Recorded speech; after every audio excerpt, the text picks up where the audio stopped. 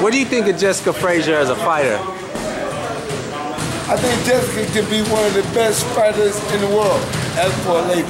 Yeah, I was going to say she has raw potential. You don't really see that in a lot of women. No, I see all the potential. She can be one of the best fighters in the world. Why do you say that, though? What is it about her? Because of her talent. She got talent.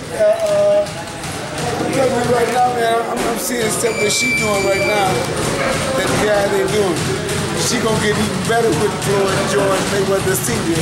in her corner. Now, the rematch, I don't know if the rematch is gonna happen or not, but she had a fight recently, and she's gonna have a rematch this March 3rd, hopefully. What you guys are training for that? What are your thoughts on that?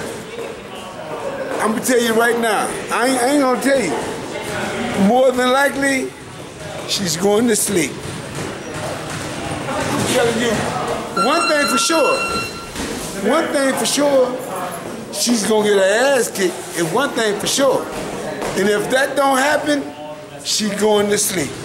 She can't do but one or the other. Take the ass whooping or go to sleep. Why do you like training with him? Good.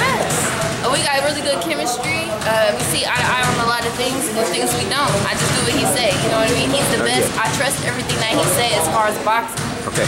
Is the rematch gonna happen?